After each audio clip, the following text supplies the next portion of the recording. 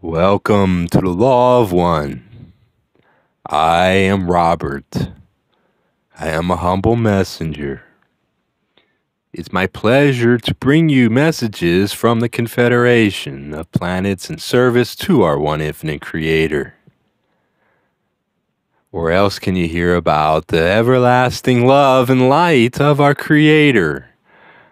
I'd rather not speak about transient things, as most. I wish to speak about the love and the light of our Creator, which is eternal and forever.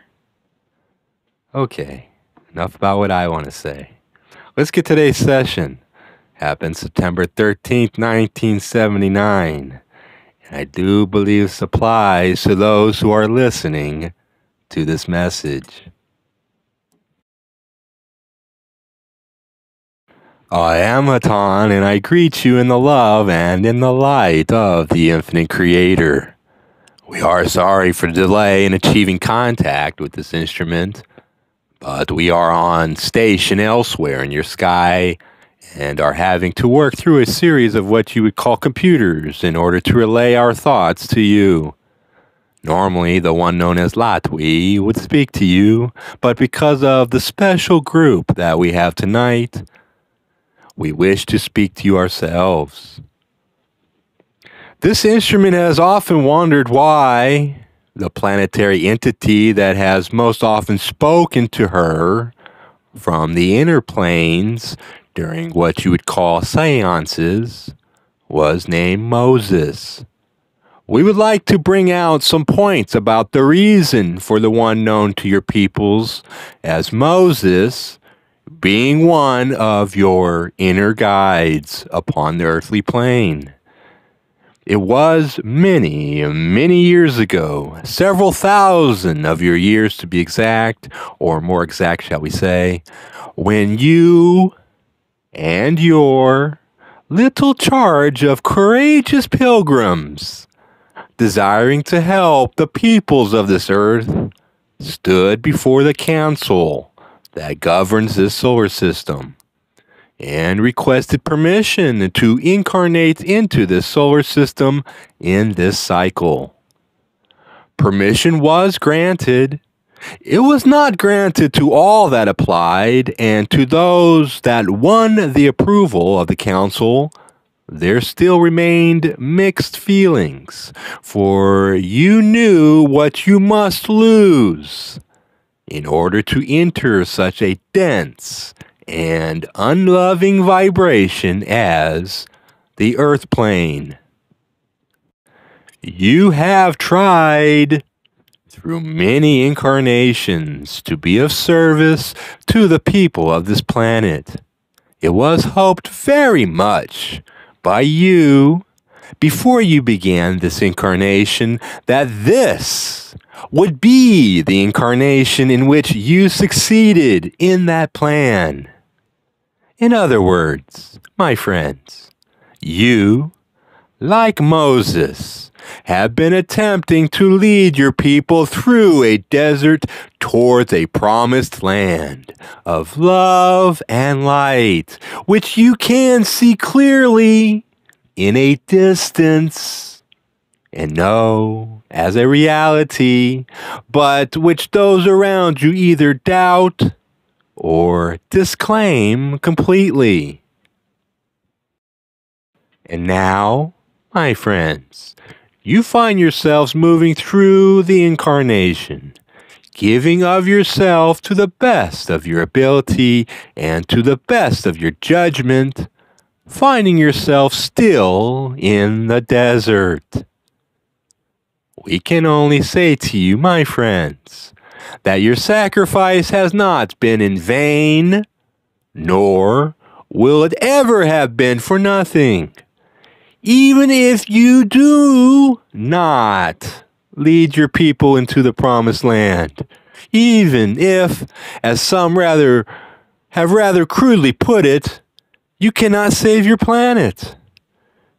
You have shown by your life and by your works to the best of your ability that love and the light that awaits those who praise the truth of the Creator's love.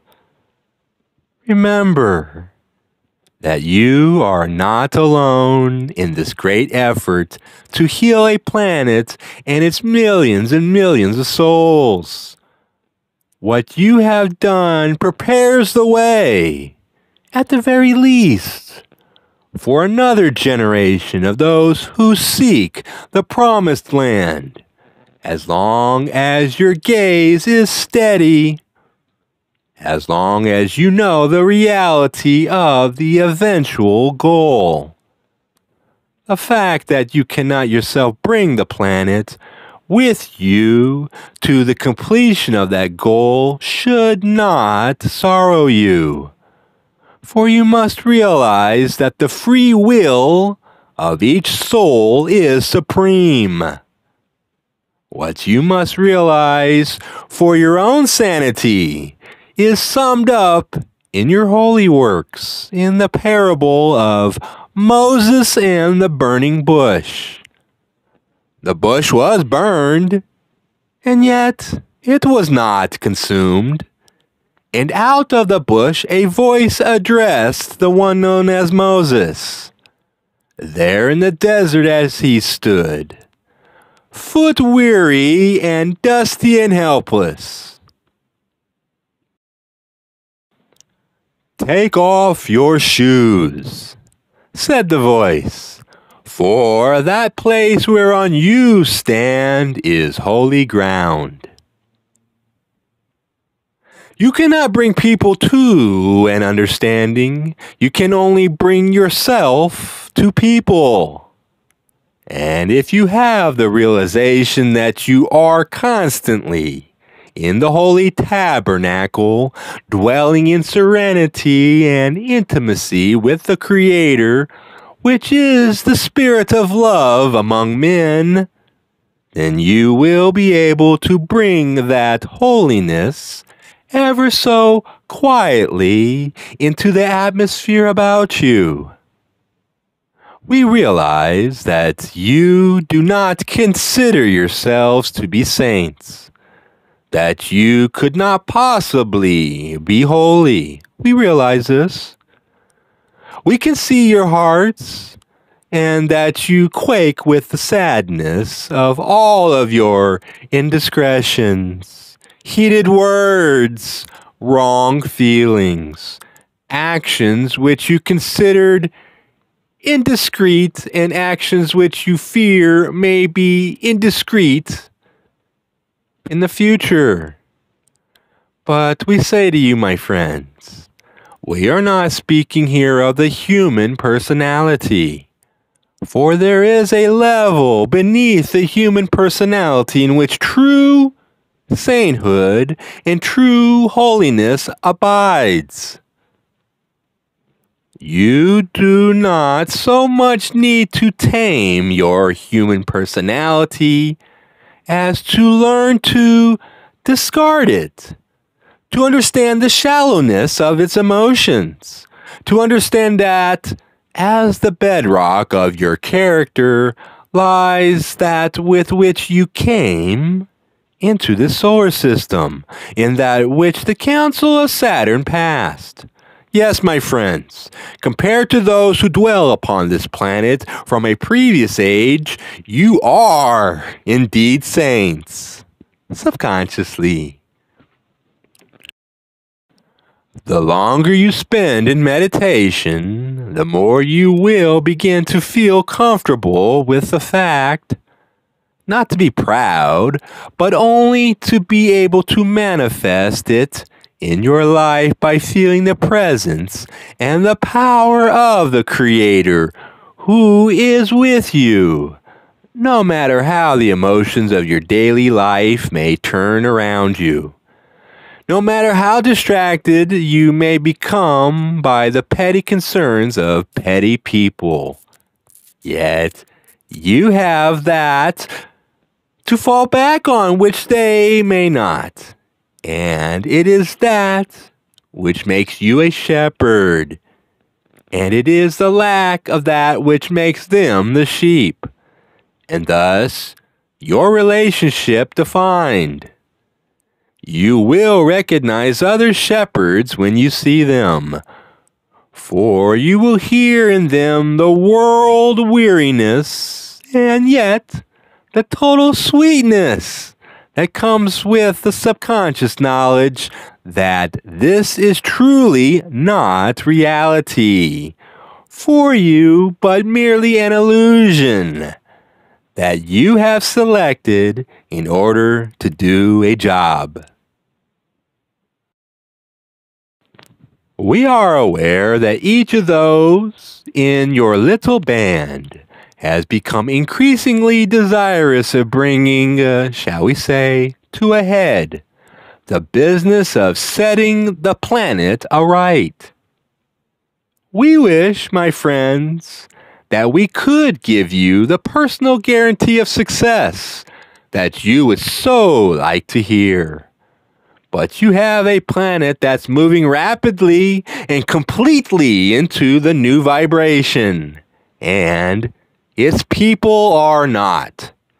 Its people are becoming more and more polarized, are desiring to stand upon ground which is not holy, are desiring to distract themselves from that which may be of depth and meaning to them, so that they will not have to think of the consequences of being unholy, unkind, ungenerous, unloving.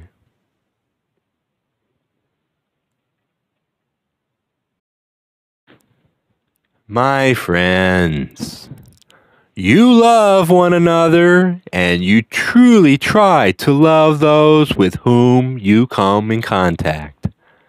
We can only ask that you dig a little deeper into your subconscious, into the knowledge with which you came into this vibration so many long years ago.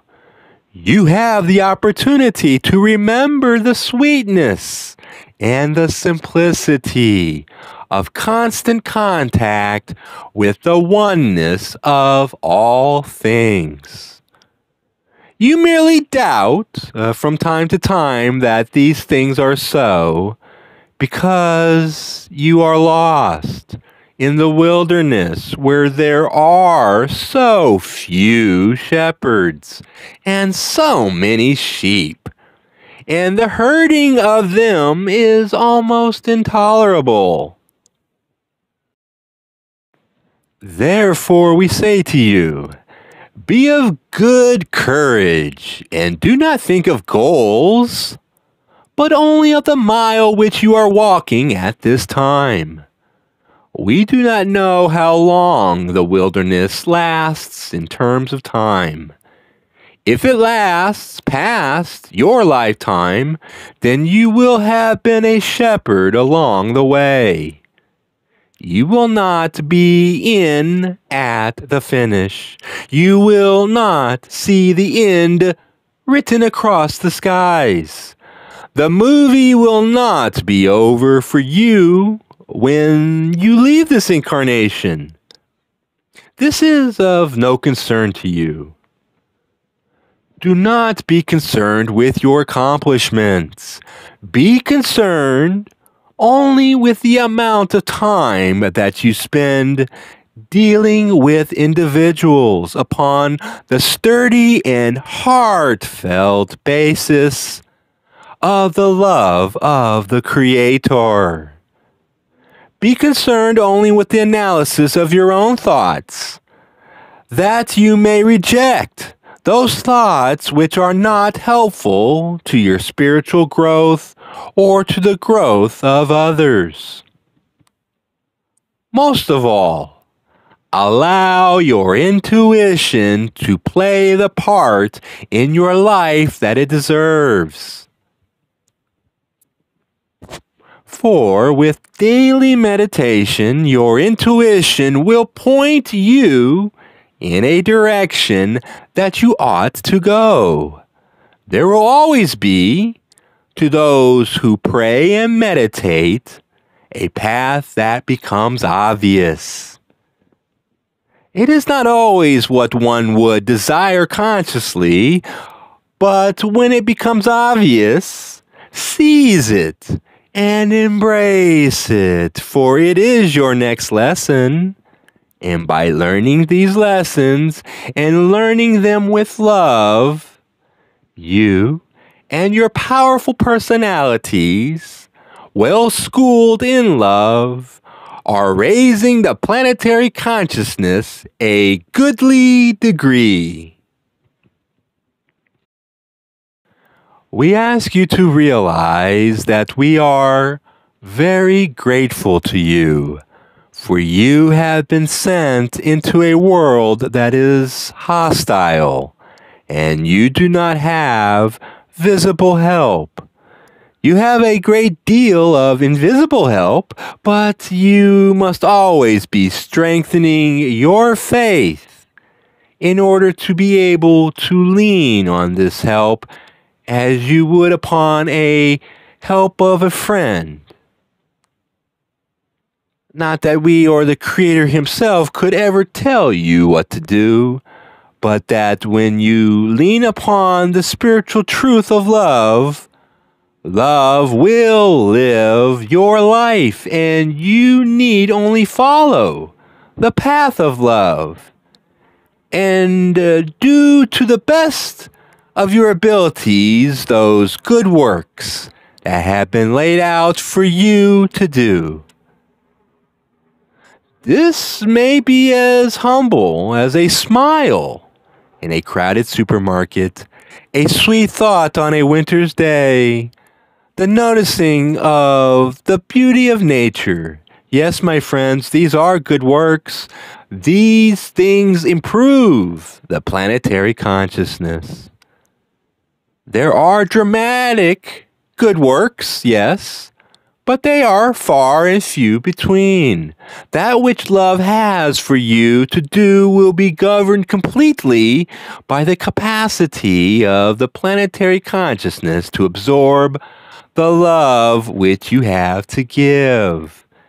If you cannot give it to all, you may give it to some. If you cannot give it to some, you may give it to a few. If you cannot give it to men and women, you may always, my friends, give it to children, for they are simple and open and understand love. Your tour of duty, shall we say, is almost over, and we feel that it would not make you unduly proud to say that you have done well. We wish only that your heartaches could be less and that your joy could be more. For this is what you came into the world to share, the joy of living under the highest law, the law of love. We wish you the greatest of peace and strength and confidence in your day-by-day attempts to express this love in your life, to show this love and this joy in every smile and laugh, in every refusal to be bitter, in every forgiveness and every forgetting of a wrong. In a way, you are not special, for you are children of God, as are all. It is only that you have more experience, and this gives you responsibility. We hope that this responsibility may weigh lightly upon you, and that you may find grace.